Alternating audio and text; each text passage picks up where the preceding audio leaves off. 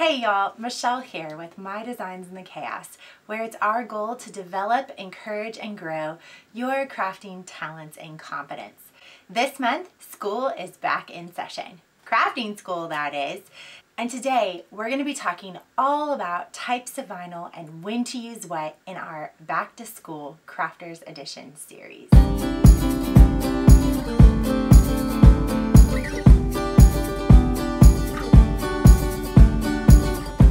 There are so many different types and options of vinyl out there in the cutting world industry. But today, I want to keep it super simple and super easy for you to remember. I'm going to put it into three main groups of vinyl that we're going to talk about. The first group is adhesive.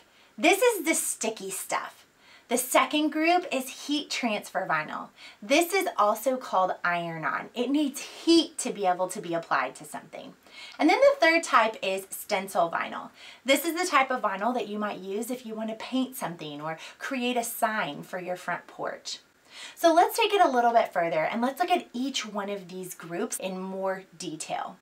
So the first group we talked about was adhesive vinyl. So the first question is, well, how do I tell if it's adhesive vinyl or heat transfer vinyl? Well, if it's adhesive vinyl, you can take the sheet of vinyl and you're going to just take the corner and you're going to slowly peel the back off of that corner. Now, when you peel that back off of that corner, if the vinyl on the front is actually sticky, you know you've got adhesive vinyl and you've got the backing that's not sticky at all.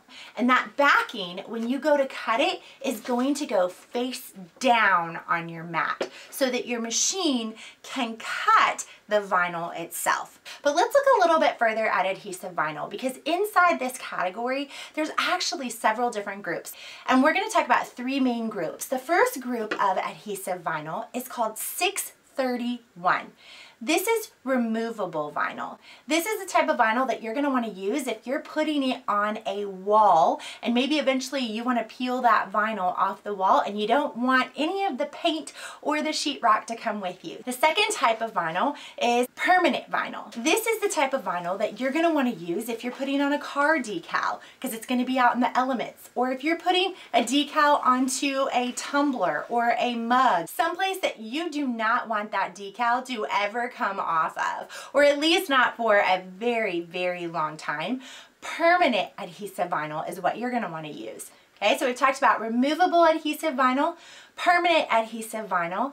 The third type of adhesive vinyl, and I'm going to put a whole bunch of things into this category, is the specialty adhesive vinyl. Here's a couple of them just to take a look at. You've got your leopard one. That would be considered a pattern one. Here's like a buffalo plaid, that's a patterned, a glitter one. Look at that shine. Here's one that's a little bit more crazy, kind of a holographic one. Again, each one of these, if I peel the front off, I will be able to feel that the back of that vinyl is sticky. And that's how I know it goes in the adhesive category. And I know on that adhesive vinyl, I'm going to place this backing flat down on my mat so that my machine can cut into the vinyl itself. The next category of vinyl that I want to talk about is heat transfer vinyl, also known as iron-on vinyl. Now, unlike adhesive vinyl, iron-on, if you pull it apart, the vinyl itself for iron-on is actually not sticky at all. That's why it's called heat transfer. It needs heat to be transferred from one place to another. In order for it to get sticky, it's got to be heated up. The way that you can tell if you've got heat transfer or if you've got adhesive, if you have heat transfer and you peel off, this is front part that's clear is called the carrier sheet. The back part that is kind of flimsy is the vinyl itself. That vinyl, it shouldn't be sticky at all. And then you know that you've got heat transfer vinyl. Heat transfer vinyl also looks a little bit different in the sense that typically the backing on heat transfer is not white. So you can see on this sheet, we've got one side that's really kind of shiny. That's the carrier sheet side. And then on the back side, that's the actual vinyl itself. And so unlike adhesive, where remember, one side is the vinyl, the other side is the backing that's covering up that sticky piece, on your heat transfer, you've got that carrier sheet. Now, when you're going to cut heat transfer vinyl, what you want to do is you want to take that carrier sheet side. Remember, we peeled apart the corner of it. That part that was clear, the carrier sheet itself is actually sticky. So if you look at that carrier sheet, that's actually sticky because that's what's holding the vinyl in place. That's the side that you want to put face down on your mat. You want to do that so that your machine can actually cut the vinyl itself. So just make sure that carrier sheet, that clear sheet that holds your vinyl in place, is face down on your mat.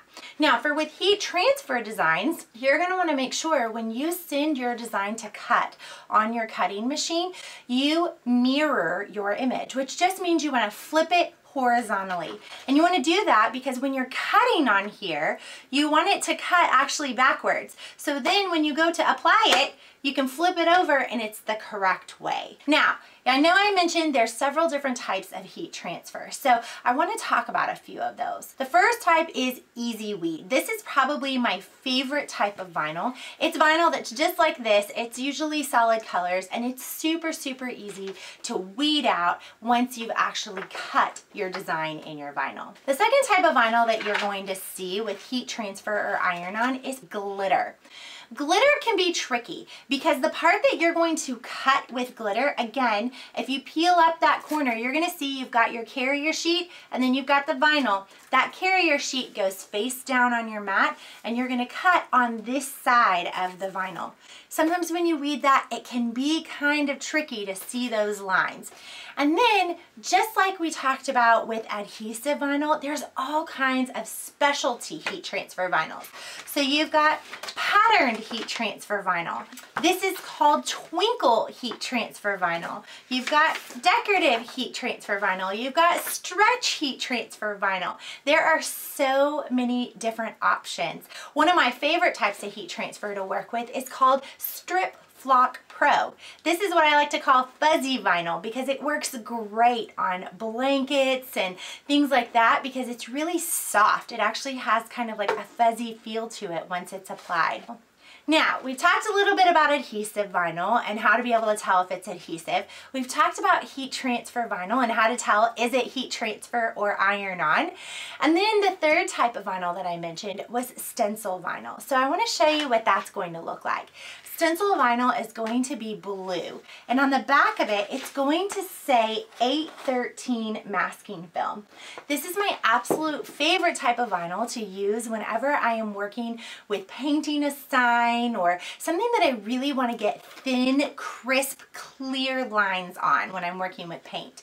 And so when you peel this part off, you're going to see that the vinyl is a little bit see-through. It's like that on purpose so that when you're stenciling, you can kind of see where you want things to go, but it will have a backing. It feels sticky like adhesive vinyl.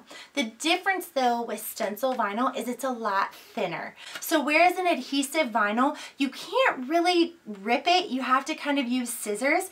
When you're peeling this stencil off of a project, sometimes it will just tear away, and it's built like that so that it doesn't crumple up into a big ball. It's made to be a little bit thinner so it can break away whenever you're creating signs. Those are the three main categories of vinyl. We've got adhesive, we've got heat transfer, and we've got stencil.